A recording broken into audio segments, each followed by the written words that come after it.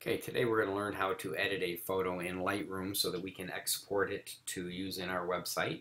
So we're going to go down to the bottom and find the Lightroom LR, and we're going to start up Lightroom.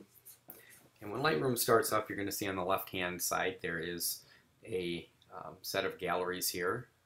We're going to go to the military ball gallery, which is the last gallery. If we double click, we can go to and kind of see all of the pictures that are in the gallery.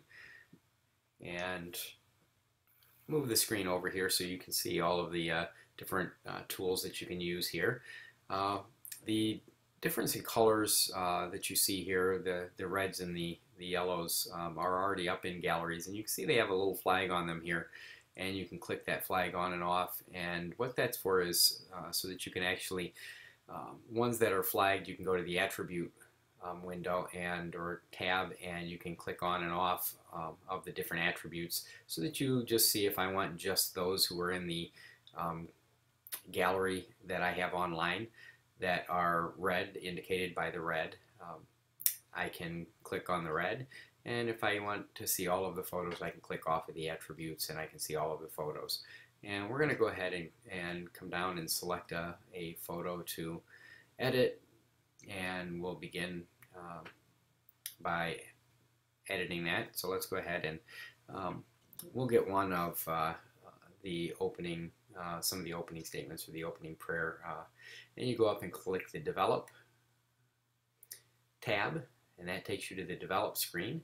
You can see all of the controls over here. There's a lot of controls. We're just going to look at the top couple of panels here. We'll go ahead and white balance auto, which it automatically has been done. And then the exposure level, I'm going to auto.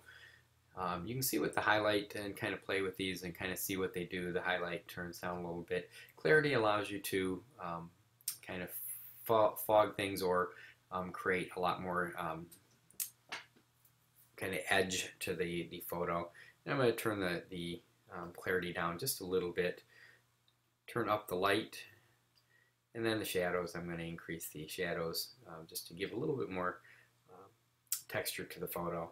Come down here to the noise reduction, and because it was taken with a low aperture, I will try and get rid of some of the noise there.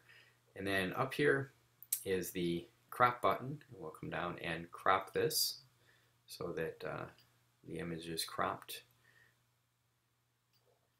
so that we have the image in the thirds. And so now we have an image that is a more presentable image than the original image, the darker image that we had. And I'm going to leave the color settings all pretty much the same. We go back to the library now, and we can see this. We'll go ahead and click on the flag, and we right click, and that allows us to export, and we can export to a specific file. I'm going to export it to the military ball. If that isn't already chosen, we choose that, and then we say export, and then that exports the image to a JPEG, and it will be usable in our iWeb for our website. And we will do that with a variety of different images that you will select and upload to our iWeb Team 66 and Team 470 website. And that's it.